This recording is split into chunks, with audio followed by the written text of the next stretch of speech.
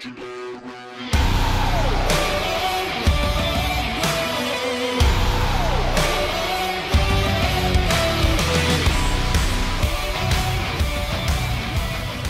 everyone, thank you for this latest episode of Idleman Unplugged. I've got a special guest on here, John Cooper with Skillet, and just want to so appreciative of his time. What happened many years ago is I was looking for an alternative. You know, I grew up with Metallica and Scorpions, Def Leppard, AC/DC, Whitesnake. You know, it's still up here. It's hard to get rid of that. And then I came across Skillet and some of that harder music, which I actually enjoy because, you know, if I'm working out, I need something pretty intense, or running, jogging, or just, you know, when you get into warfare worship too, you know, it's a whole different type of style of worship. So anyway, I just want to welcome John Cooper with Skillet. Thank you so much, John, for coming on Idleman Unplugged today. Hey, that's really great. Great to be here. I like your list of bands. Yeah, so, you know, it does lead to the first question. I've got a list of clear questions that people have asked me to ask you, and I have myself.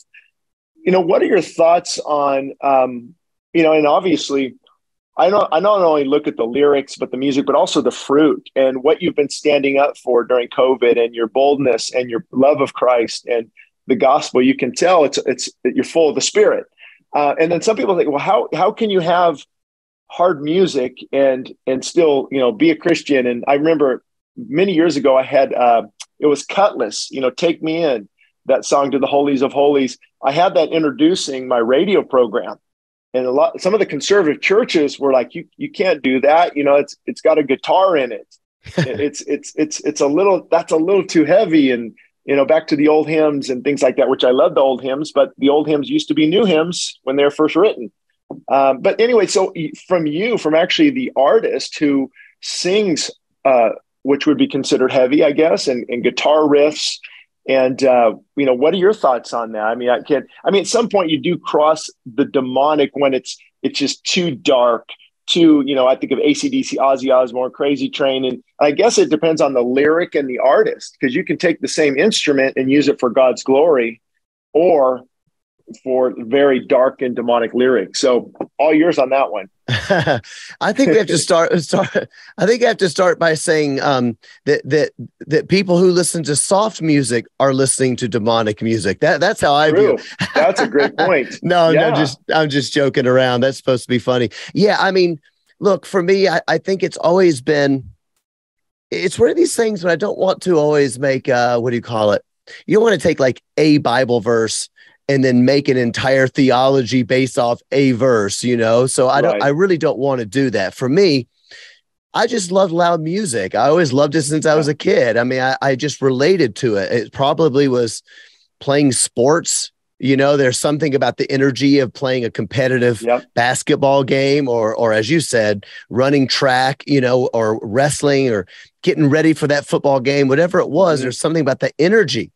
And I do think there's this element. And again, I really don't want to use scripture cavalierly, but I will throw some scriptures out there that I think they mean something to me, and maybe it's applicable, maybe it's not. But I think about this scripture, you know, that says, to the pure, all things are pure.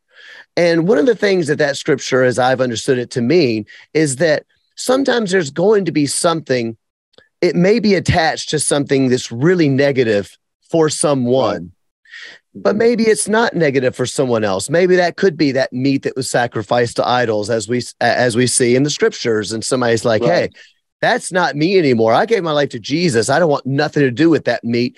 Then you may have somebody else that's a Christian that's like, I don't even know this was sacrificed to idols. I just thought it was meat, and I was thankful that God gave it to me. I didn't know anything. Music was a little like that for me. I never understood the rebellion, the roots of rebellion in rock and roll, sex, drugs, rock and roll. Right. That didn't mean anything to me. I just liked the way it sounded, man. And I understood God created music. The devil doesn't create stuff; he distorts, right? So the devil comes in to steal and kill and destroy, of course, but he wants to still steal something that God made that was good. And he wants to mess with it and change it to where he tries to get glory. And I always felt that it was, well, music's just, it glorifies God. So some of this comes from an aspect of, to me, I was pure in it. I didn't know anything about rebellion. I never got ready for that basketball game. It was like, man, I feel like this is making me love the devil. It was just loud music. It was cool. Yeah. So some of it is for that. But I will say on a deeper level, for me, I absolutely believe music belongs to God. There's something of eternity with music. And the Bible doesn't talk about music a lot, but there is something eternal. We know that the angels were singing before we were ever created. We know that music is singing and worship. We know that's going to be for eternity, right? It's one of the few things we have here that in some form is going to exist before the throne for always and always and always when time is ended, right? So there's something about it that belongs to God. And my aim is, hey, we're not letting the devil, it's like that great old Christian song, Why Should the Devil Have All the Good Music? Larry Norman, of course, that's way back in the day. But we're not going to let the enemy steal something that God created. He may have distorted it, but we're bringing that back under the lordship of Christ, where music and art belongs, because everything is the Lord. The earth is the Lord's and the fullness thereof. Everything in it is his. So that's kind of the way that I view it. Yeah, no, I agree. I was even thinking of a few things as you're speaking. Number one is there's different styles of worship. And I mean, I'm pretty sure before the wall came down around Jericho or David fought Goliath, he was getting pumped up, maybe those war drums or who knows what was going on. And there's a whole different style that depends what you're doing. If you're going into warfare or like you need some energy or you like that high energy music. Also, you're reaching an audience. I don't think people realize you're not going to reach a lot of the kids that are listening to the harder music right now. I don't know if Megadeth is still around or Metallica. But it gives them an alternative, and you speak to their life issues, and it deals with depression or addiction, and they can really relate to it. So I think it's reaching them where they're at, and I think a lot of people miss that. It's not just guitars are evil; it's whatever you do with it. And that's what tilts the scale. I was thinking today about this as well, just because I was thinking about our interview, and again, I don't want to use scripture loosely, but we do have to contend with a few things. And you just mentioned one of them. If the volume of the music makes it bad or something like that, we do have to contend with the walls of Jericho. Yeah. We do have to contend with this of worshipers being on the front lines of an army. I mean, we weren't there, and I suppose they could have been singing quietly. We don't know, but I'm trying to understand why that would be intimidating for an army, and maybe that's not even the point of why God did that. We don't exactly know. We also have to contend with the fact, the Mount Sinai, God shows up and God speaks, and he's so loud that God's people are saying, please make him stop talking. I don't want to hear him anymore. I'm afraid we're going to die. We're going to die because something about the power of God is so loud. It is so, we have to contend with David dancing as the Ark of the Covenant is brought, because some of my friends that don't, love, this gets into maybe to worship territory and whatnot, or your specific church, or, when the people of God come together. Right. But we do have to contend. Some people are like, well, we can dance before the Lord, but you don't do that in a congregation setting because that's too disorderly.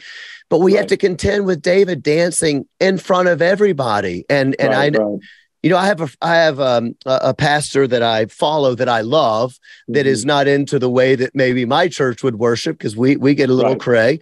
But he just said, John, that's different. He said, look, that's the Ark of the Covenant coming back. David is celebrating because the presence of God is back. And I said, hey, I'm not judging, but I don't ever want to get to the point in my life.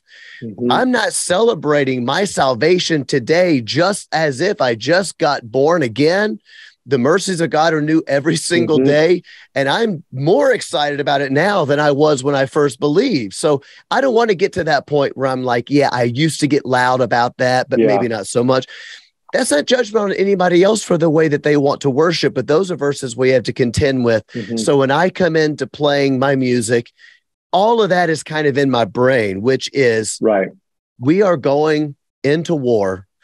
Playing music, I believe, is absolutely spiritual warfare. We don't know a lot about music from the Bible, but we know enough to know that when David played, the demons fled from King Saul. We know enough about a lot of this stuff. So when I get my guitar on, I say, all right, Lord, I don't know what you're going to do, but through the power of the Spirit and the words we're singing, I believe the Holy Spirit's going to do some work. And I've got a bunch of those kind of crazy stories about what God's done. Well, you know what, John, you made a great point, because I think we forget a lot of times about preference. I mean, have you ever been in an African-American church? They can worship, man. And it's going to look different than maybe our style or your style, and allowing that preference, as long as we love the Lord, fill with the Spirit, looking at the fruit. And to me, when I read Psalms, I mean, there's no stronger language than make a joyful shout unto the Lord, timbrel and flute and all on the harp and all these. I'm pretty sure it wasn't quiet all the time. You know, that was this loud instrumentals that they had, and so I think there's scriptural support, but also you look at the fruit, you look at the heart of the worship leader, and there's a time and a place for that. And it's not going to. Some people aren't going to relate. They love that. That's why they call it the worship wars. You know, give us the old hymns. Just, you know, don't raise your hands. Just stay calm. But then you have other people who are just excited, and they're more emotional. I'm more conservative, but there are emotional elements too. And I actually posted on my Facebook, I think, an Instagram feed last week. I was there watching my 3-year-old at worship practice, and she was dancing, all excited. And I was reminded she doesn't care what people are thinking. And like childlike faith, how about childlike worship? She's just jumping around, loves the Lord. And I think as we get older, we're just kind of more worried about what people think. I mean, I've struggled with that. And so I think you're right on the money, that there's just different styles of worship, and there's a lot of liberty there. And if you've been raised in a denomination that teaches, you know, you can't raise your hands, you can't get emotional, you just stay calm. I mean, they're gonna have a lot of challenges supporting that biblically and historically. Revival, revival, God really revives his people. When God shows up in a worship service, it's not calm and comfortable. The Holy Spirit is breaking and molding and shaping, driving people to the altar, crying out to God, demonic opposition, maybe demonic deliverance. And that's a little messy for some people. So anyway, I love your music. It gets me going. And when I need to get going, I also like that calm, you know, Amazing Grace, how sweet, when I'm more in a posture of just on my face before God. And it just depends, I guess, what we're going through. And I also wanted to, unless you want to springboard off of that. I will just mention one thing. I mean, I like so much what you just said. I find myself, I think, to be very open-minded, and I consider myself to be fairly non-judgmental about those kinds of things. I have so many great godly friends who don't like to worship the way I worship. And I'm always like, hey, that's totally fine. Like that's great with me. Yeah. And I think that having this sort of, as you said, there are things we got to agree on, and there's some things that we don't have to agree on. But I do think we should be careful on either side to stifle someone in their heartfelt, true genuine worship to God. I think that can, but it just reminds me of my son. My son is now 17, but it was only a few years ago when we would pray together. My son would do this funny, weird routine thing. So he would pray to God, and he would always end it with this way that he would sing something really loud to God, but he would do it kind of like he did it as a kid. So, you know, when they're kids and they do stuff, they'll grow out of that, but he never grew out of it. And so eventually I remember telling him at some point, I said, hey, his name is Xavier. I said, Zave, I think it's time to quit, to stop doing that thing. To me, I just thought, is this getting disrespectful to the Lord? And I remember telling my pastor about it. My pastor started laughing at me. He's like, John, you probably just ended God's favorite part. You know that, don't you? Yeah. That is so true. And I thought, I hadn't really considered that. You know, we don't want to grow out of the childlike expression of shouting a praise to God. So anyway, I like what you said. I think, hey, there's some things we have to agree on. Christ is death. He rose from the dead. He's alive today. We don't have to agree on what style of music we're singing at church. All right, come on now.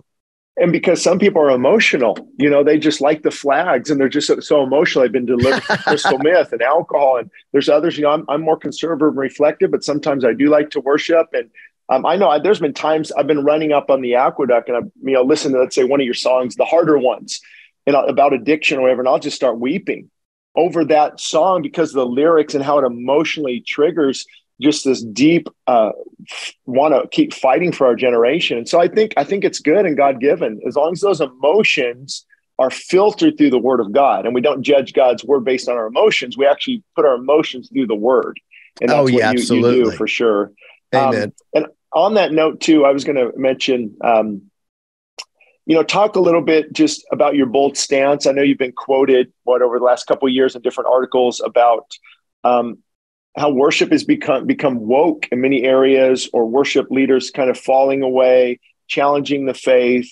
And you decided to take a pretty bold stance on that.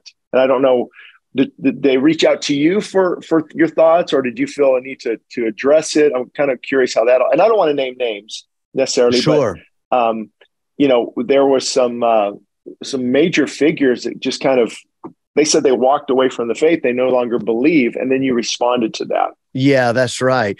I mean, I think that how it started was, I got to be honest, was from my own just frustration, if I can be honest. And what I mean by that is that in my own naivety, 15 years ago, I didn't know it was a possibility to say that you were a follower of Jesus, but to not live like a follower of Jesus, to not believe his word. So I didn't know that was like maybe a thing. I just it was this assumption.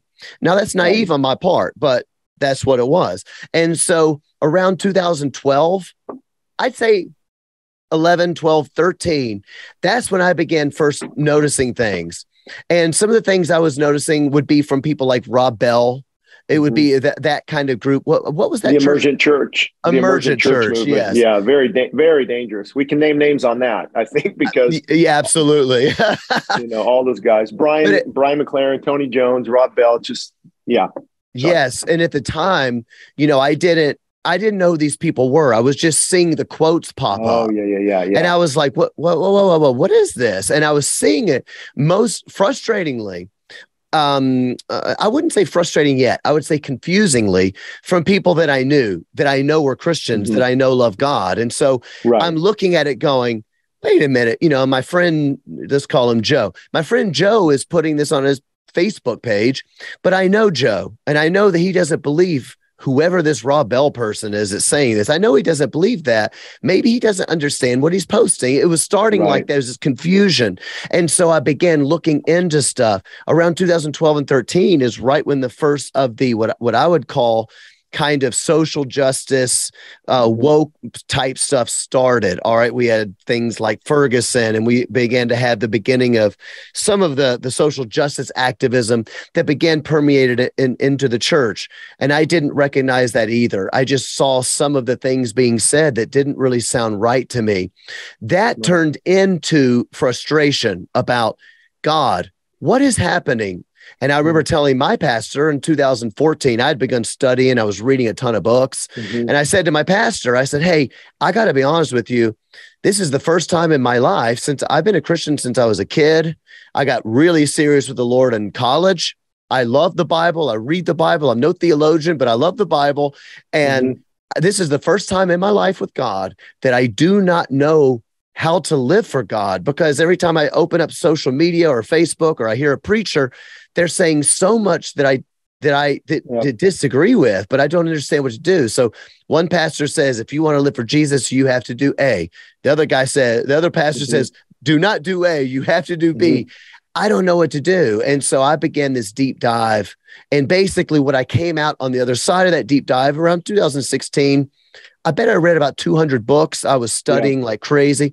I came to the conclusion And actually, you have a sign right behind you that basically would have saved me about 200 books. Absolute Truth in a Relative World. That's precisely.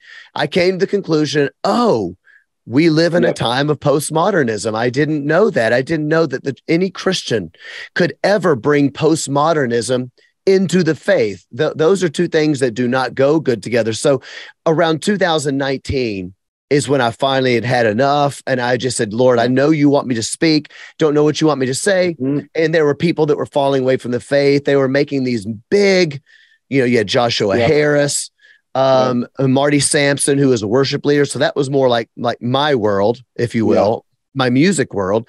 We had another guy from Caveman's Call. I remember that one. And I can't remember his name all of a sudden. All these people fell away, not quietly.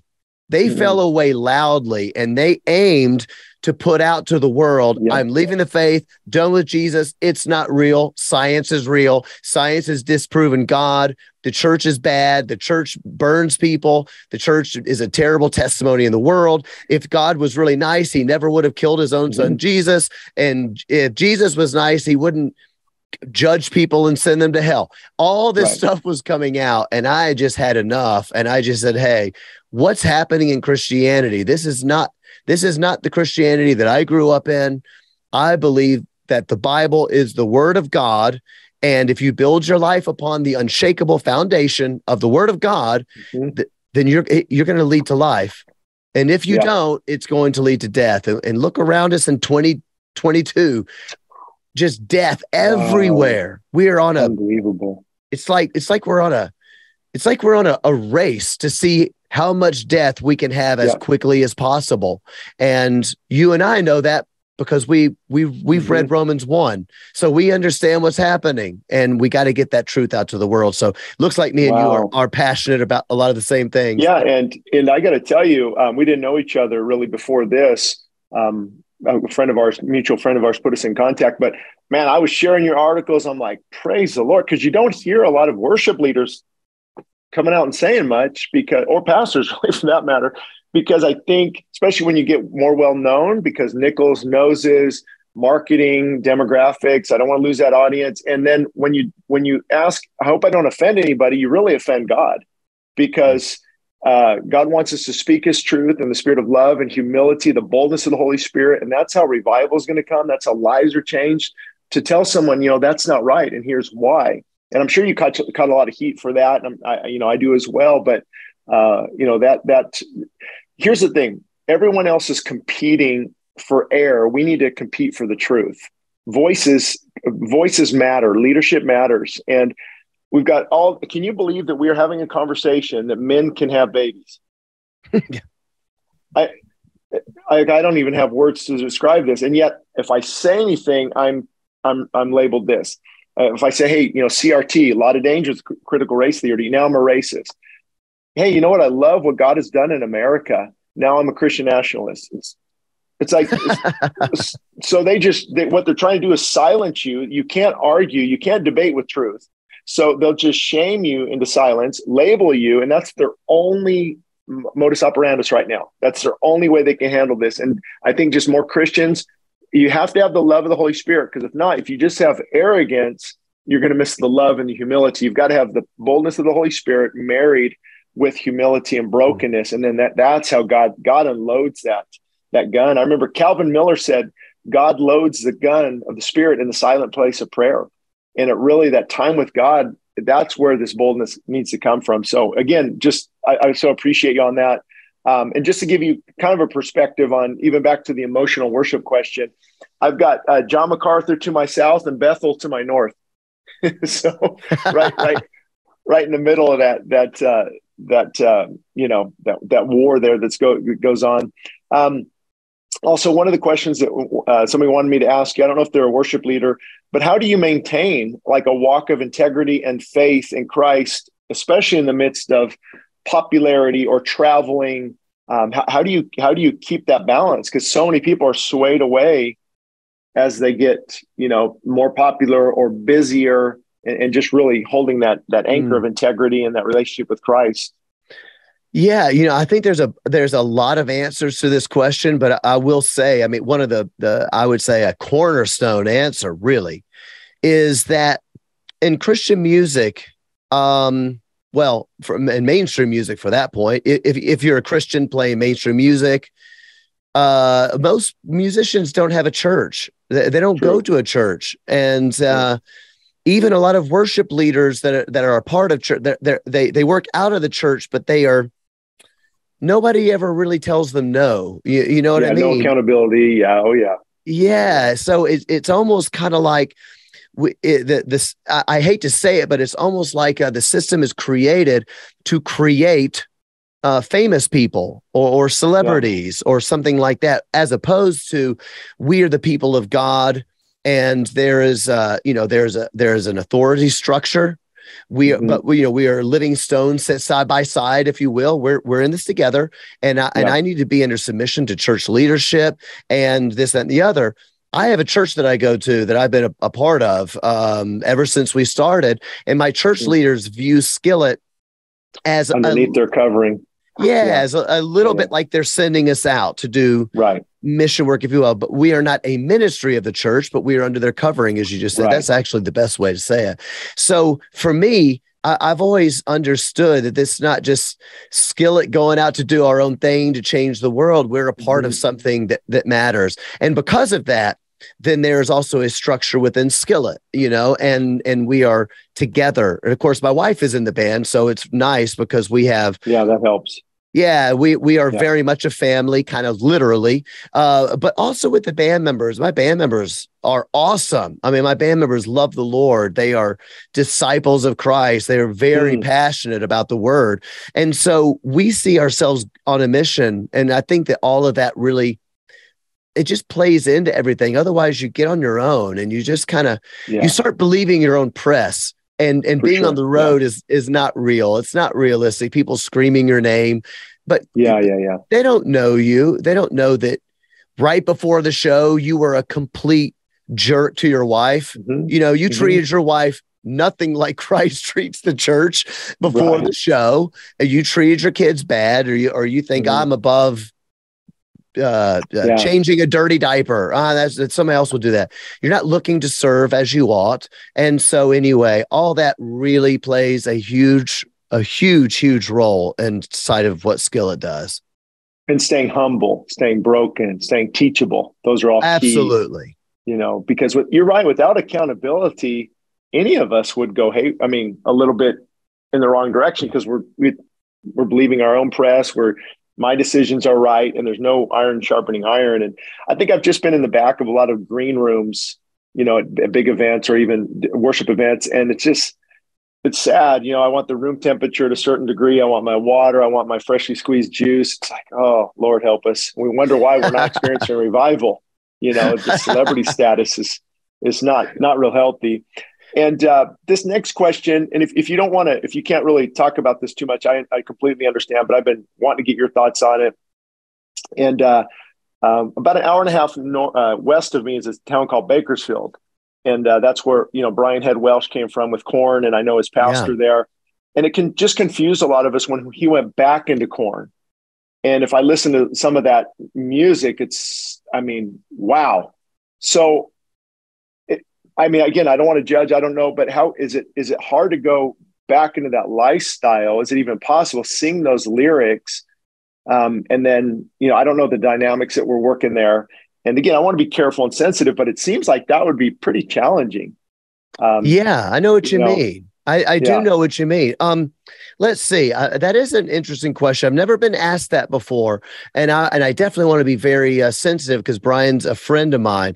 I don't think he would mind me saying this. I mean, it's complimentary, so I'm assuming he would not. But I've been on tour with Korn just a few years ago, and even though me and Brian are not what I would call great friends, we're not like best mates. We text each other every now and again. But Brian is a serious follower of Jesus, and absolutely. I know him personally enough to know that. And so I don't think that he would mind me saying this. I have asked myself the same question, like, wow, I wonder how he does this, because it is a dark world. He doesn't have the benefit of what I just said about myself. Right, absolutely. I'm with people that are like, dude, we're in this together for the kingdom. And he doesn't have that. So, and that's not judgmental. That's just a fact. Right. So I have wondered how he is able to do it. Is actually a really good question.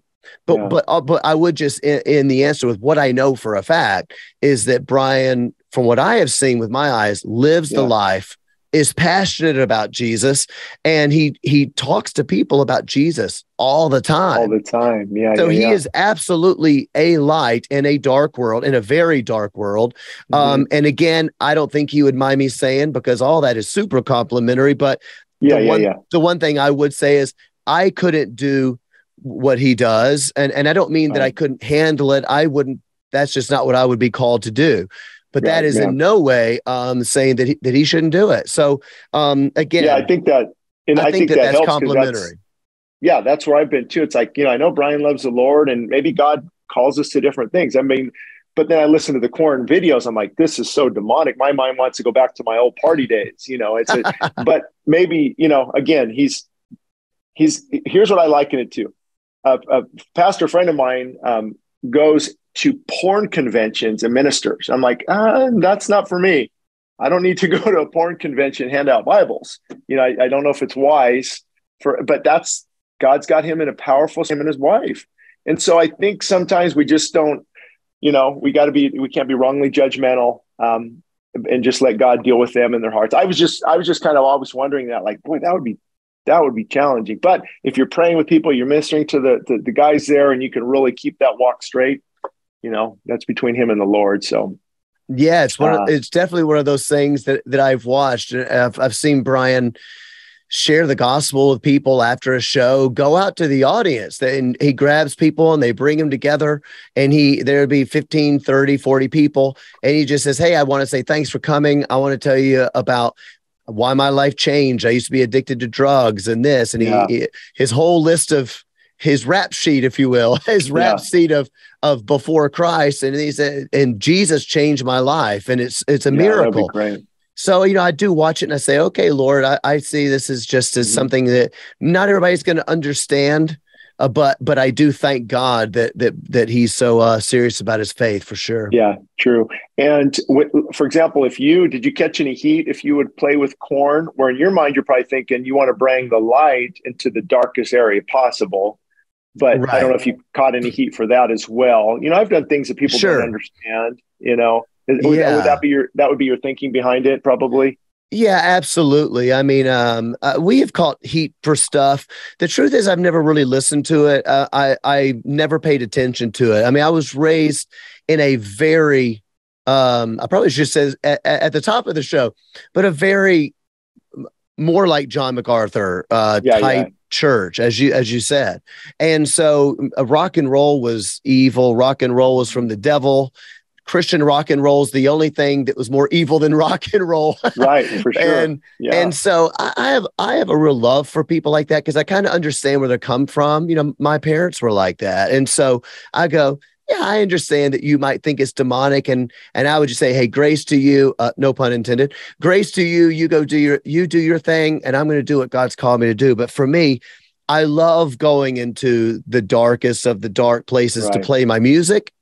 I too would not feel comfortable at a porn convention, as you just said. Yeah, but in terms of a concert, I want to go in and play my music, because I'm absolutely convinced, as you are, it sounds like, I am absolutely convinced that he that is in me is greater than he that's in the world. Mm-hmm. So if the devil has tried to steal music and twist it, and they're going to do all sorts of dark, demonic music, I'm absolutely convinced that the Holy Spirit's power and my music is way, way more powerful than this. I mean, you will receive power when the Holy Spirit comes upon you. So come on, let's do it. I feel like Elijah, or you go and call down fire all you want to. What's your God? Is he peeing? Is your God taking a nap? Whatever. Yeah. And now it's our turn, and let's let the Holy Spirit do something. I feel like preaching up in here now, Shane. I know. I'm open to it. Let it go. I do have a question on that too, though. But there is, I'm sure, a line that you wouldn't cross. Like, if I've got to compromise in this area, if our promotional material is going to have nude women on it, I mean, there's a line you have to be delicate with in crossing, over a little bit and making sure you're integrity. And I remember I was trying to get Francis Chan on a few months ago when he spoke at a conference in Florida. Some of my friends were at, and I guess shared the stage with some questionable people. He's like, I don't know. I'm speaking to 85,000 people. I'm like, I don't blame him. There's a lot, you want to be careful, guilt by association. I got it. But at the end of the day, how do you bring the light into some challenging areas if you don't go into challenging areas? I mean, unless we can just avoid everything and live in our own bubble, is obviously not the answer either. So anyway, good job on that. And maybe Brian will come on sometime. I'd love to hear his heart on that. Oh, I'm sure he'd love to. Worship music. Yeah. And I think finally what we're seeing, because I guess your music would be considered emotional worship to some degree, obviously harder emotional. I love it for one. I know many people of our church do too. But what do you see going on too in the worship circles with, I don't even know how to the right words, just some kind of weird stuff. Maybe in some of the some weird stuff. Yeah, without naming names, just you see hearts of people, and you see certain churches, and there just seems to be this. If we play, for example, Catching Heat, let's say we play some songs from Kim Walker-Smith, even though I had Kim Walker on the podcast, answered all the questions, great. Sean Foyt, same thing, and so their character's great. They love the Lord.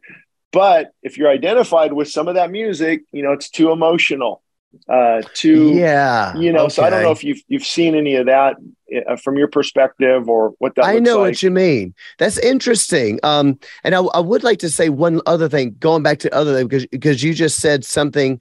I just want people listening to know that I do agree with you. You mentioned something about there are lines that we don't want to cross so we can be somewhere. And I was trying to kind of like allude to that when I said I wouldn't go play at a porn convention or whatever. There have been things, just so people know, I won't mention the bands by name, but there have been things that I have agreed to, and then when there was promotional material or something that came up, as you mentioned, when I said, hey, I need out of this is not, because now my name is on it and it looks like I'm endorsing something else.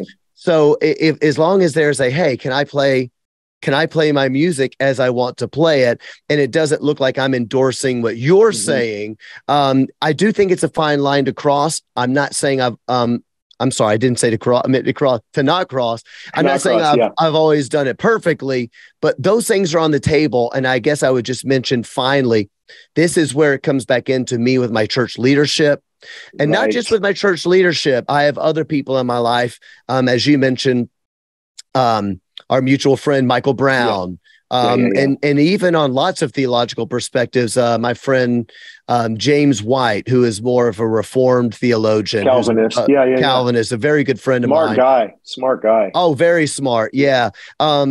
Daryl Harrison and Virgil Walker from the Just Thinking podcast. So I have a lot of different people, and if I realize, hey, this is more in their lane, I want to get their opinion. Am I saying this right? Do I need to step back from this? And they've said all those people have helped save me from a lot of grief, just so you know. Oh, for sure. Yeah. So I want to mention that. Getting into the next thing, I have noticed there's a huge amount of drama with all of the worship stuff, the emotional music stuff. And I think I want to say from the get-go, this is not one of my areas of expertise, even though you might seem like I should be, because I'm a musician. The things that I run a podcast called Cooper Stuff Podcast, if people want to watch that. Let's encourage them to subscribe to that. Absolutely. Subscribe to it. Cooper Stuff. The things that I feel passionate about are going to be more along the lines of cultural apologetics, the Word of God being authoritative, the Word of God not just being authoritative, but applicable to the world, politics, the civil realm. Critical theory, Marxism, all these kind of things. That's the stuff that I feel like I'm ready to throw down over. You'd think it would be the music thing. To me, a lot of the music discussion, this is going to make maybe people mad on all sides of the aisle. I've always found it to be a little bit petty. I don't quite understand what people are so mad about. The idea. Well, for ahead. instance, I can sing a hymn, just as I am, Victory in Jesus, the Southern Baptist hymns I grew up with. I feel quite emotional about those songs. They make me emotional about my faith in God. I can't believe he saved me. I can't believe he chose me. It doesn't make any sense to me. Mm-hmm. He's giving me everything that I could never earn. And I get emotional singing those songs, just like I get emotional singing Shout to the Lord by Darlene Zschech or whoever. If the words are biblically accurate, I want to sing them whether they make me emotional or not. But if they're biblically accurate, they usually make me emotional because God's the God of my emotions. I don't quite understand all the fighting, but I do understand it is the case that a lot of worship music has become so ubiquitous and so, I would say, commercialized that it no longer shares truth of the Word of God. It's emotionalism. I get that. I get that there's an aspect of it that you're trying to write a song that can appeal to so many people that you don't want to say something maybe that's blatantly true, or maybe you temper it. And I can see that. And I've called out some of these artists by name before. I've not been trying to be rude, but I'm saying, hey, we shouldn't be singing songs that are not true. So I don't quite get all of it, but do I think that there's some things to be concerned about? Yes, I do. But I don't like the idea of just blasting an entire genre just because there's some songs that we say, maybe those aren't the most biblically accurate songs. Well, you know why I think you feel this way too, John, is because you're focusing on your podcast too and everything else on the essentials. And if we agree on the essentials, why are we over here bickering about the things that are non-essential and maybe emotional because it registers in your heart differently than someone else? And so I think not to get off on this topic, but what I've also noticed is a lot of times those who have had a deep, profound work of the Holy Spirit in their life are more apt to be emotional and like that heartfelt worship. Holy Spirit, you're welcome here. And it's just this digging deep. The deeper life, Tozer, Leonard Ravenhill, fasting and praying all night worship nights. You usually don't see that in the more conservative churches.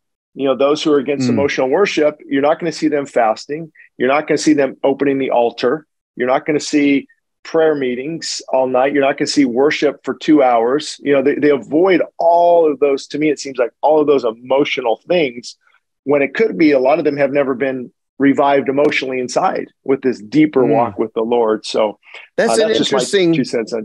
No, that's an interesting point. I mean, my biggest influence in my life, the book that I read that changed it all for me, was Tozer. And when you read Tozer, Pursuit of God, you're reading about God, but you're reading somebody that's very deep. Very deep theologically, but there was just truth about God that was so life-shattering to me. Yeah. But I do think for me, I walk in a lot of different circles. Probably the fact that I am kind of deeply reformed, but I'm also charismatic, and I always tell people about it. Some people can't wrap their minds around it, but I think that for me, what it is I love the deep, I would say, theology of Calvin and Jonathan Edwards and people like that. But I will say, this is my opinion, again, making some people mad on every side of the aisle. Maybe it's okay. I do it every podcast. This is your thing. It sounds like, but I will say that the people that love those people I just mentioned, who I love, it's almost like they only have room to create disciples who have brains to understand academic things. Right. And not everybody has a brain to understand academic things. And so all of a sudden the gospel comes, it becomes very narrow. And if you really want to follow God, then you have to have an academic brain. And I don't think that that's accurate. And so when you look at Jonathan Edwards, you actually have somebody, even though a lot of the Reformed people don't really like to talk about this aspect of Jonathan Edwards, with Jonathan Edwards, you have one of the most brilliant theologians of all time, certainly in American history, the number one, a lot of people would say. Yeah. But you also have Jonathan Edwards, the guy that would go into a field for hours at a time in silence and get caught up in what he called trances in the Holy Spirit, whatever exactly that word means. I assume it just means deep longing, right? Affectionate feelings about his maker and about the goodness of God. Nobody is going to challenge Jonathan Edwards' preaching or his theological chops. So I just kind of think, hey, I think it's great to have a gospel as long as it's rooted in truth, where we're making it as big as we can for people with academic brains. And then people that say, I don't really understand all the academics. What I know for sure, Jesus saved me and I never deserved it. He changed my life in an instant, like my friend Brian Welch. He changed my life in an instant, and he's the only thing that got me off my drugs and my alcohol or my addiction, whatever that addiction is. I never thought it was possible. And I'll say this, because I'm on a tear. I'll say this too, because you mentioned it earlier. I meet a lot of people in my life because of playing music. If we go and play places, if there's volunteer help, a lot of the times that volunteer help will always be people that are in, what do you call it? Recovery homes. Recovery homes. Yes. Yeah. Halfway homes. Every one of those people that I've talked to believes in a manifestation of the power of God. Not a single one of them has said, I don't get emotional about God because it's all about up here. Not one of them has. And I wonder if there's something about the power of God that set them free that is so real to them that how can you deny that? How can you deny that? That I find that kind of baffling. Well, I think it also has to do with those who have been forgiven much, love much. And the deeper the pain, the greater that relationship sometimes. Before God uses a man greatly, he has to hurt him deeply, Tozer said. And so I think a lot of the intellectual people are straight as a gun barrel theologically, but just as empty. They're missing that power, the anointing, the unction, the brokenness of the Spirit that fills them completely with the Spirit of God, with love and joy and peace. And I don't think that's any secret why Jonathan Edwards preached monotone, sinners in the hands of an angry God, and prompted the first great awakening there with Whitefield and Wesley because of that time spent with the Lord. You could read Wesley's journals, Whitefield's journals. David Brainerd was a native missionary to the Native Americans that Jonathan Edwards knew. And these men would do sometimes all night praying and fasting, supplication with the Lord. They would say, the Lord visited me at 3 a.m. The presence of God was so thick, so tangible. And so I do believe you can experience God. And that's what many people are missing, because you want to put them in a box up here. I've got my 5 points, my irresistible grace, total depravity, unconditional election. And I've got my 5 points, and that's how I understand God, but they've never experienced him in their heart. And you got to have both the truth and the working of the Spirit. So true. So wow, true. That's powerful. I love that explanation. And I will say this for my friends who are worship leaders, pastors, or anybody watching that whatever, that does play whatever they call it, emotional music, whatever they want to call it. I do think we would do ourselves some favors. we would earn ourselves a lot of goodwill with a lot of great other brothers and sisters that don't understand us, if we would begin to study the word and not just be emotionally based. Because the truth is, since I just went off on one a second ago, the truth is we as a group of people, we don't do that enough, because the reason is we discount it because we go, well, we don't really need that because I've already had the Spirit. I need more of the Spirit. I don't need more of that. And that is absolutely not true. It is absolutely incorrect. And I do think, if I could be frank, I do think that's a reason that we see a lot of worship leaders falling away. They wrote all these great worship songs. How can they fall away from the faith? They were not deeply rooted. They liked the way the Holy Spirit made them feel. Maybe it was just the music. I don't know. I don't know what it was. It was emotional. They liked parts of it, but they did not love Jesus for who Jesus actually is. Because if you love Jesus for who he is, then you are not going to condemn him because he's going to be the judge of the earth. Jesus is the one that comes back to earth riding a white horse to wage war and bring justice and judgment to the earth. That's the Jesus that you worship. And if you condemn him for that, then you never really love Jesus. So worship leaders, people, if you're on that side, do yourselves a favor, root yourself firmly. I would say, have more respect for these great Bible teachers who might even judge you for the music you make. Say, that's okay. What can I learn from them today? Yeah, no, John, that you hit the nail on the head. I think that's why you have a great balance and why you're successful in both areas, the emotional, heartfelt, driving worship, and then also the word of God, because our feelings can't be trusted. And if the Holy Spirit is doing something in our heart, it's always going to line up with the word. And anytime I get an idea, it might not be a God idea. I need to sift it through the word of God. And actually, the more you're in God's word, the more you understand the nature, the character of God, the more you are full of his spirit. And then your worship can flow from the time in his word. Without that, you're just going to maybe, I don't even know. I want to be careful here, but just going to Never Land with your worship and just think it's all about feelings. And if I can feel the Holy Spirit, if I can just be loud enough, we can just turn up the amps. If we can just move the crowd, you're going to miss it if you don't have that deep theological root. So anyway, man, I so appreciate your time and want to encourage people to subscribe to the Cooper Stuff podcast. A lot of great topics, and I appreciate your heart for that. And I don't know if you had any closing thoughts, or are you good? Well, I sure love talking with you. That was really fun. Such great stuff. And I love that we're bridging the gap. I mean, I would like to just end. Well, maybe I'll end with one promotional thing, then end with a thought that I feel passionate about. So yeah, follow me on Cooper Stuff podcast. And I am finishing a new book right now that I hope will be coming out top of the year. So follow me on that, guys, if you would like to. One of the things I do feel most passionate about, and also this is partially influenced certainly by Tozer, certainly, but also from people like Michael Brown, as we've mentioned, only because he's our mutual connection.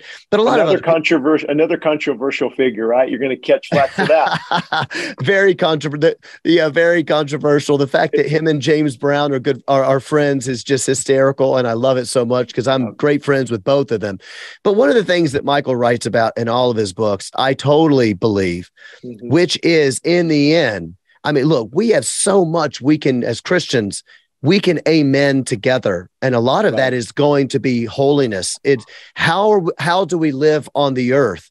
And I believe that if we begin to live in this sort of moral, I would call it a Christian, Holy Spirit, sanctified moral revolution, oh my gosh, that we're going to make a splash in America. That is so big. I mean, all you have to do is be the only guy at your college not watching pornography. Boom, you've already made a huge inroad because everybody that you're around is living in slavery. They don't know they're living in slavery, but they are living in slavery, but you've been set free. All you got to do is be the only guy not practicing this and this and this. We all know all the stuff, or the only girl. So I look at that and I say, man, if we could join together and encourage one another, whether you like A kind of music or B kind of music, or whether you see the doctrines of grace like A or like B, that's okay. We've got a job to do together for the glory of God. And I just encourage people, let the Holy Spirit do a work of sanctification in your life so that we can shine brighter. That's what I'm trying to do with my life. Yeah. Well, John, that's a great closing point, because I've expressed this in articles and sermons, and, our only hope for America right now is another spiritual awakening, in my opinion. We are so far gone that unless God awakens his church, awakens his people, but in studying revival, you find that it begins with one person on fire for God, and they light their family on fire, the community or their church. And if we can just get, if my people humble themselves, not Hollywood, not Washington, not the Senate, if not the president, if my people humble themselves and pray and seek my face and turn from their wicked ways. Now, the context, of course, is Israel and Solomon, but the principle still applies. If absolutely. God's people humble themselves and pray. And so I just want to add to that. It's well said to look in the mirror, own it, humble yourself, repent. Repent is a very good word, and let God. You'll be amazed at what God does with you. So anyway, it might be good to have you on again when the book is released. Talk a little bit more about your testimony and things like that as well. So I'd love to. Thanks so much for having me, Shane. All right, everyone. Closing out here of Idleman Unplugged, a special episode with John Cooper from Skillet. Make sure you can find Skillet on YouTube, or I don't know if you have a website as well. John, absolutely. Yes, skillet.com, all the places on social media. A lot of times it's Skillet Music on Facebook and things like that. Right. My personal Instagram, John L. Cooper, johnlcooper.com, etc. Awesome. All right, my friend. We'll talk again soon. Thanks, Shane. I really appreciate it. That was great fun, man.